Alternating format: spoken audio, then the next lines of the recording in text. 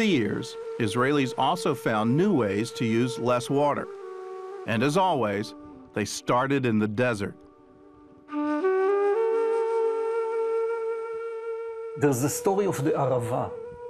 Sometimes as 20 millimeters of rain annual fall, very harsh climate, and still, thanks to drip irrigation, this became the vegetable barn of Israel. 65% of vegetable export out of Israel, mainly to Europe, is coming from the Arava. Today, even the driest parts of the desert are blooming, with help from a process called drip irrigation. The idea is older than the state of Israel itself. When the first settlers came here, young people came from the city and they wanted to be farmers. And they came to Kibbutz Hatzerim and they faced many challenges. Arid land, high salinity, not enough water.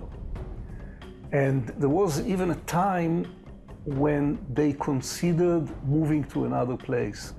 But then Ben Gurion came, who was a leader with a real vision, and he said, guys, if you want to move, it's okay, but further south, not back to the north.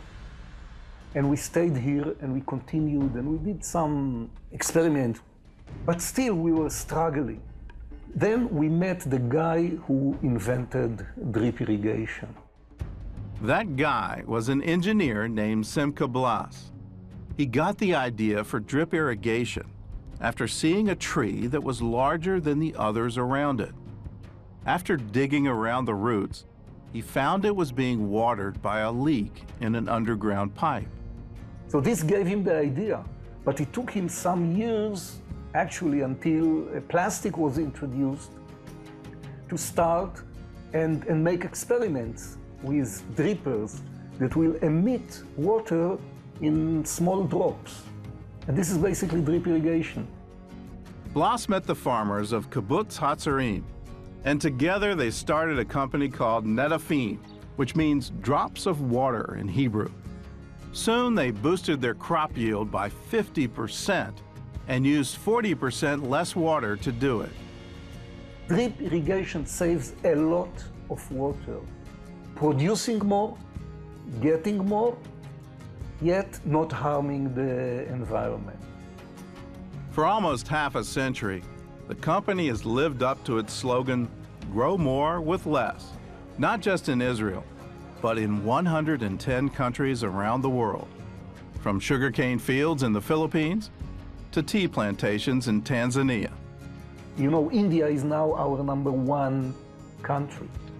The results, looking at the yield increase, were amazing.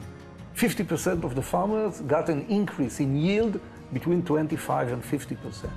Another 25% of the farmers got an increase in yield of up to 75%. Netafim even designed a system that works solely on gravity for places like Peru, where remote mountain farmers don't have electricity. The plant doesn't know the difference. The plant doesn't know that you don't have a $20,000 computer behind the dripper. And it works beautifully. Everyone is talking about water scarcity. 70% of the water that we have available in the world is used for agriculture. Now, if we save only 15% in agriculture, we can more than double the available water for drinking and sanitation. In Hebrew, we have a term which is called tikkun olam, which is fixing the world. And this is basically what drip irrigation does. This is my personal goal and challenge.